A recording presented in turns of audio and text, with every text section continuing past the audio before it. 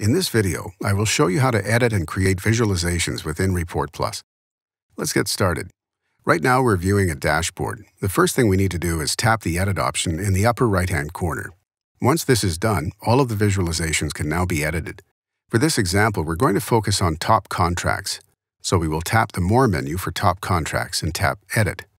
In this dataset, we have all of the NBA players' salaries for 2014 and 2015, as well as the total value of their entire contract. This screen has all your fields. You can visualize the data you have on the left-hand side. The actual preview of the visualization is in the middle. Below that is a pivot grid, where you can pivot your data to create visualizations. On the right-hand side are all your visualization settings and options that we'll talk a little bit more about toward the end of the video.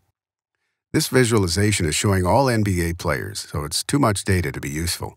Let's narrow this down and look at the top 10 NBA contracts by their total value. We can easily do this with ReportPlus. We will take the guaranteed data and drag it into the values field. We will take the player data, drag that into the rows. Now we have all of the guaranteed contracts for all the players in the NBA. If we wanted to filter that information, what you would do is tap the guaranteed field and create a filter by rule, and by default it will filter the top 10. Let's change the visualization and we can clearly see that Christ Bosh has the top contract.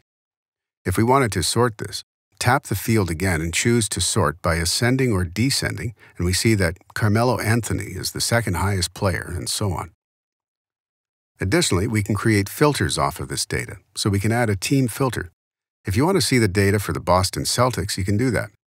If you want to add a custom field, you can do that as well. Let's create this new field. Tap and choose the function option that allows you to write custom functions against your data and create new fields. Features such as this make ReportPlus one of the most powerful mobile BI functions on the market.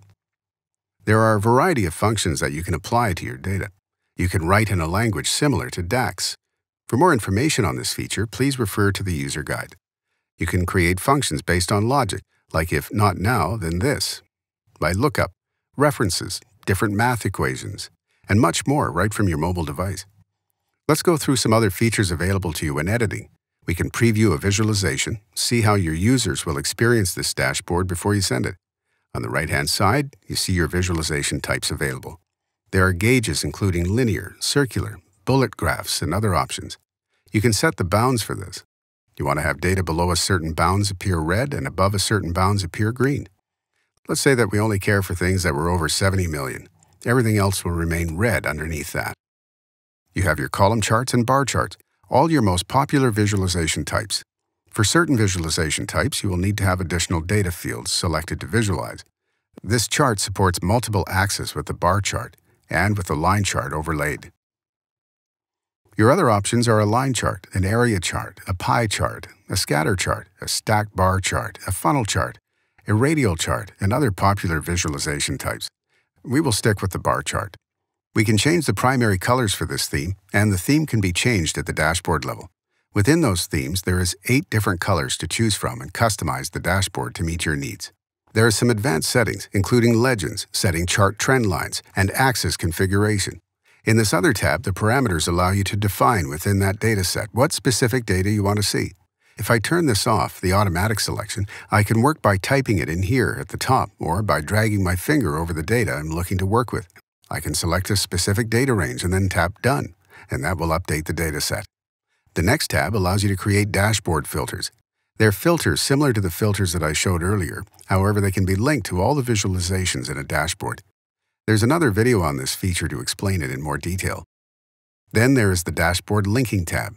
This allows you to link one dashboard to another dashboard. Lastly, the General tab is mostly informational. To learn more about ReportPlus, keep watching the guided learning videos, look through the product documentation, and for the latest updates, be sure to check reportplus.com.